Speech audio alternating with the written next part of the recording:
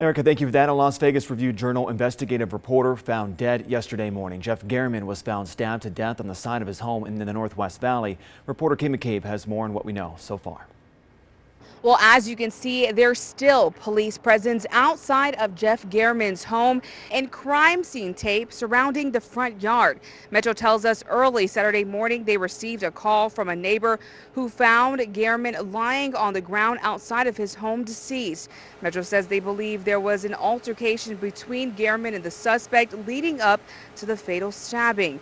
I spoke with a neighbor earlier who declined to be on camera but says she's terrified for her life. She lived here for over 50 years and knew something was off when she saw Garriman left his garage door open overnight.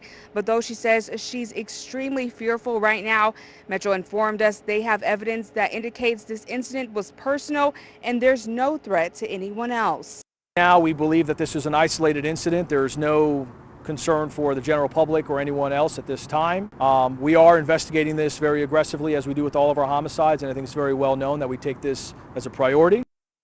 And as of now, Metro tells us they are following all leads in this case. If anyone has seen or heard anything suspicious, to please call Crime Stoppers as soon as possible.